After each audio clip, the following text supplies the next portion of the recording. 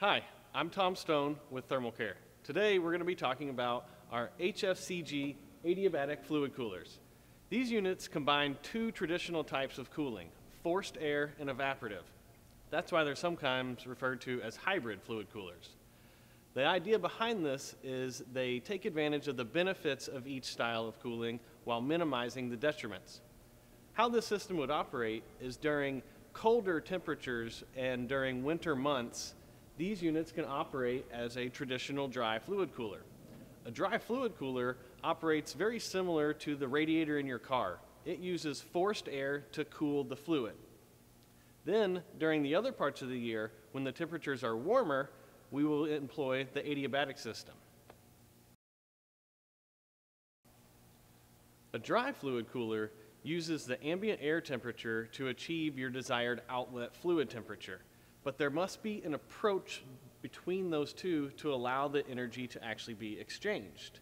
So you're limited in how much cooling you can get during warm periods of the year. That's where the adiabatic system comes into play. Without getting into the physics of what's actually happening, the best way to describe it is that ambient air is pre-cooled before it hits the fluid cooler.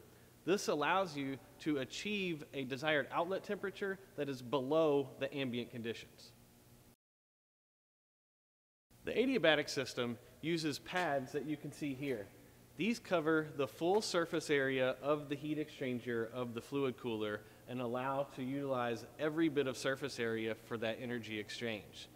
When these are sprayed, they become completely soaked, and that is where you get that evaporative effect that creates the adiabatic system, which allows you to pre-cool that air. Another means of attempting to do this is spraying the water directly on the coil of the fluid cooler itself.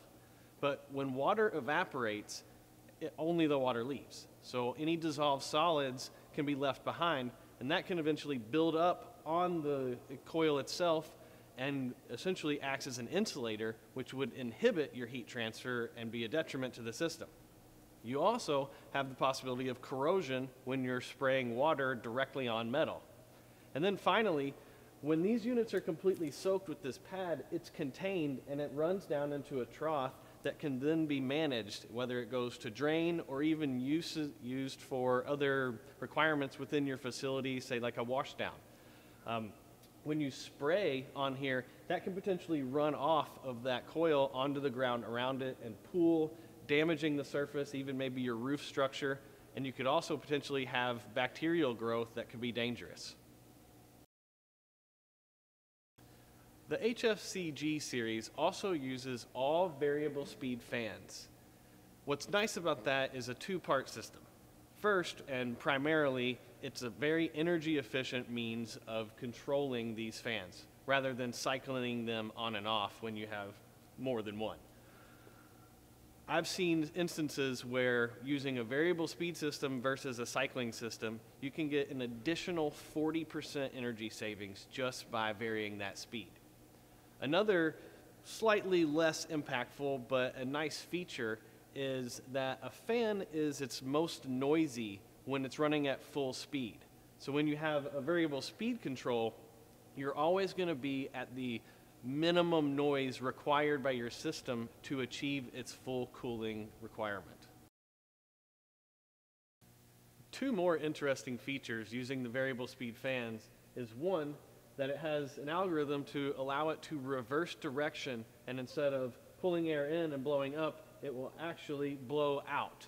And what this does is any buildup that you have here from leaves or cottonwood or dirt and dust, it will help to knock that off and extend the time between your maintenance required. The other feature is called a jogging feature of that motor. When the sensors in the fan motor sense an imbalance, it will rock that speed back and forth to hopefully dislodge any ice that could have built up on there and allow that fan to go back into normal operation where it's perfectly balanced. Most traditional cooling towers that use open loop evaporative cooling act as what we would say is almost a big air scrubber. So anything that's in the air around that is getting pulled in and it actually will end up in your process fluid. That then gets pumped out to your equipment that requires cooling. You also have constant evaporation, so you have a high dissolved solid concentration, which will result in corrosion and scale buildup in your piping and on your equipment. And then finally, you need chemical treatment to prevent any sort of biological growth.